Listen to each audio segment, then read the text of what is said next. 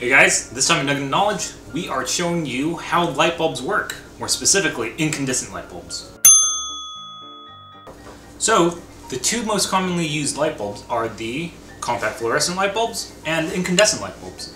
So, the light bulbs that you see most of the times these days are these energy efficient compact fluorescent light bulbs. So, in these light bulbs, you basically have a gas which you electrocute, then you'll have specific wavelengths of light or specific colors that you'll see. Now with the incandescent light bulb, there's basically a wire or filament that you heat up, which starts to glow and turn about, like a reddish hue. But today we're actually going to show you how to make one. What you need first is a battery pack for AA's. You can pick this up at Radio Shack for $2. You're going to need some mechanical pencil lead. Fun fact, not really lead, it's actually graphite made out of carbon. Alligator clips, which you can also get at Radio Shack. Alligator clips because they resemble an alligator's jaw. And probably a couple of sheets of paper and some tape, and we'll get going. So, a conductor is defined as a material able to transfer electrons quite easily. Now, graphite, or pencil lead, is sort of a conductor. It does pass electrons quite easily, but in between, it actually bashes around and causes it to lose its energy through heat and light. And as a result, when we pass electricity through mechanical pencil lead or graphite, you'll see it start getting warm and produces a lot of light. Nugget of Knowledge! So, what you're going to do is make some paper donuts out of sheets of paper that you have, tape it up, and add the two alligator clips onto it. So this way you're going to have a little prop, okay?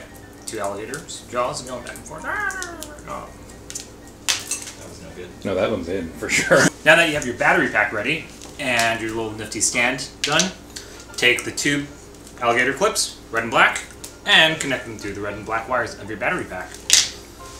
But before you do that, make sure your switch is on the off position. You don't want to go burning yourself or doing something bad, because that's no good.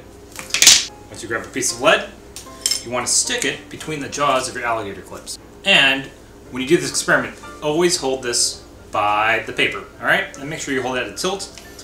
When you're ready, you're going to turn the switch on. Make sure you still stay somewhere very well ventilated because it's going to start smoking.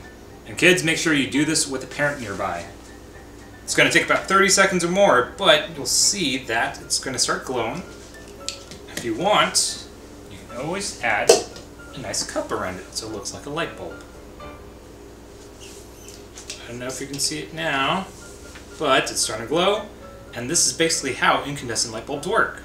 So, what you guys can try at home is maybe vary the different thickness of your pencil lead, so 0.3, 0.5, 0.7, and you can actually put your old graphite inside different colored cups, and you'll get different kinds of light. So, if you like this, don't forget to comment down below, hit the like button, subscribe to our channel, like us on Facebook, follow us on Twitter, and we'll see you next time. Nugget of Knowledge!